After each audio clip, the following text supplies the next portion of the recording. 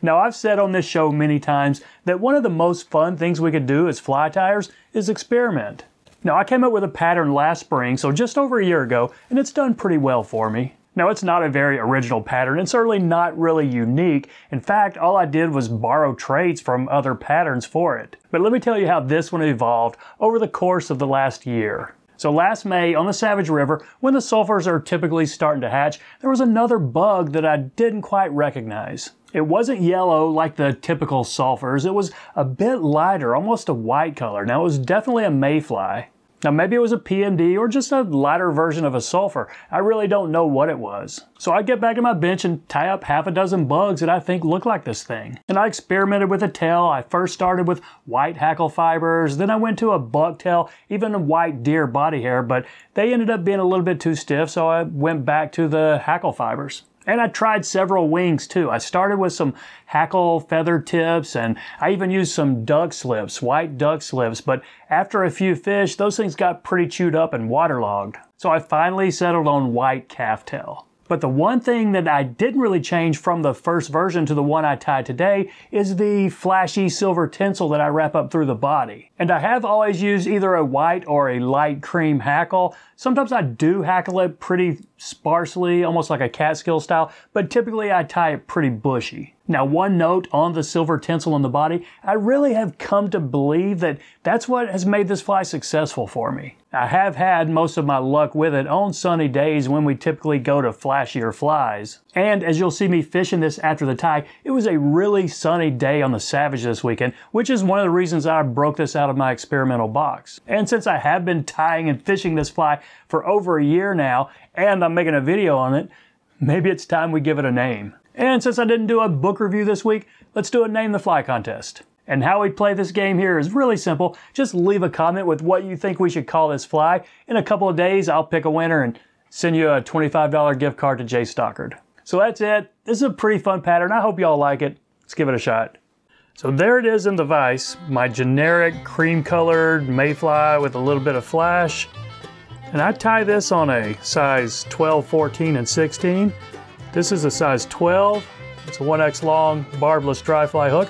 And I do use black thread. I thought about using white, but really the only place you see the thread in the end is at the head, so black is just fine.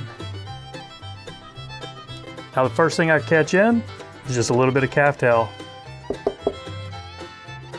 And I do put this in my stacker, but you don't have to. In fact, sometimes I don't even use it. When I'm tying this in the size 16, I just totally leave this part out right here.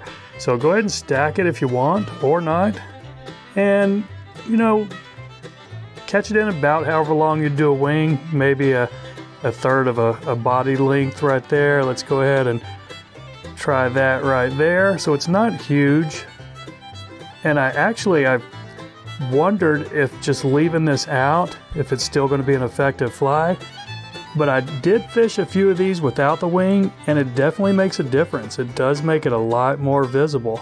So I have ended up just continuing to put this wing here. So go ahead and cut that off at a little bit of a taper if you can. Now take some loose to medium wraps going back. Watch the point of your hook. And then let's take our thread back to where we're going to catch in our tail. And for the tail, I've been using white saddle hackle feathers, about 10 or so of them, and probably a body length is about right. So just go ahead and catch that in. I did experiment with bucktail and even white deer body hair, but I ended up going back to the hackle fibers. They just work a little bit better and give it a little bit more life, and that part of the fly actually sits down in the water, so I think it's a better option. So the next thing I want to catch in is a rib, and the flat Mylar tinsel, gold or silver. I want the silver showing, so I'm going to catch it in with the silver side toward the hook. And the dubbing on this, I just use a synthetic. This is a superfine, and a cream or a light yellow or white is going to look good and stay in the theme of the fly. But put this on about as thin as you can get it, because our underbody is already kind of thick with that calftail there. So this is about a 3-inch noodle. Let's go ahead and wrap it up till we get right behind that wing. Now we can wrap our rib. And you know, I think 4 or 5 wraps is sufficient. You don't really want to overpower it with flash.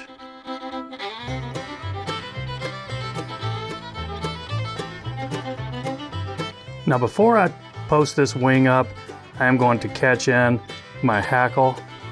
And it's just a standard dry fly hackle, and this one, it's a white, but you know, again, cream or a light ginger would be just fine right here. So let's catch it in with a little bit of bare stem showing.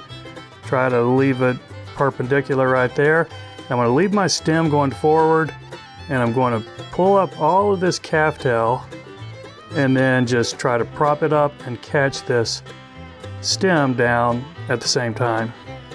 And if you can get this propped up at near 90 degrees, I think that's going to be fine.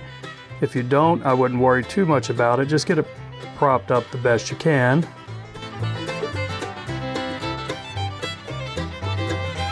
Now let's wrap this hackle. And I want to do at least 3 wraps behind it and then 3 or 4 in front of it.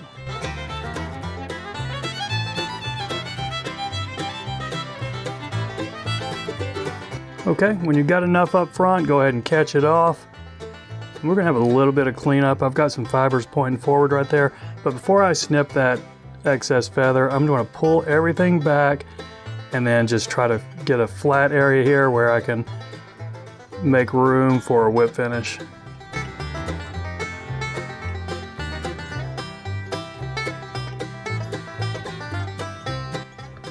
Okay, let's snip this feather and then worry about our cleanup. I got a little bit of thread sticking off right there. I might have nicked it in that last step. But now's your chance to clean this up if you want to. Otherwise, just put a drop of head cement and you got a fishable fly. So that's it, everybody. I appreciate you watching. Stick around the next couple of minutes if you want to see me fishing this thing. All right, I'm back.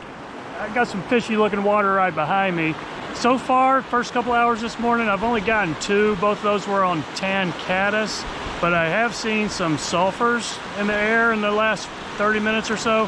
So I'm trying a new experimental fly. It's just a cream colored mayfly, but it's got a little bit of flash in the body. So it's not a sulfur, not really a light Cahill. It does have a wing, and it's just got a little bit of flash wrapped up through the body. So let's see if we can fool anything with this guy.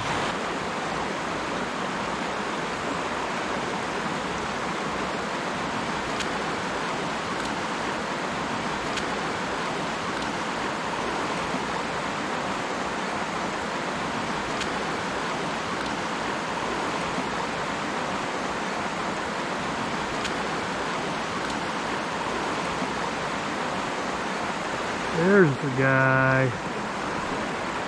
Let's see, what do we have on here? How big is this guy?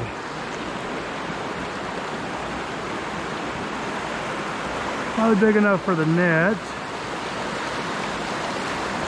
Don't go downstream on me, buddy.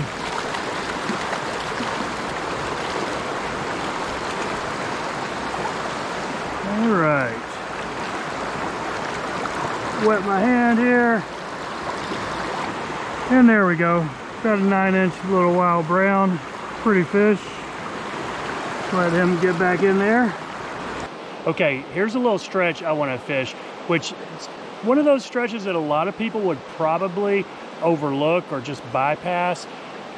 It's not real deep water and it's not real fast, but there are a couple of scenes out there that I could see fish holding. But I've got to keep a pretty low profile. I've got bushes on the ground behind me. I've got some trees up there. So I'm on my knees right here. I'm taking a knee, and I've got to get some, you know, it'll be tough to get some casts out there, but, you know, can do some roll casting. And I've got a little bit of room for a back cast, but we'll see. I might be able to get some casts about at least halfway across out here.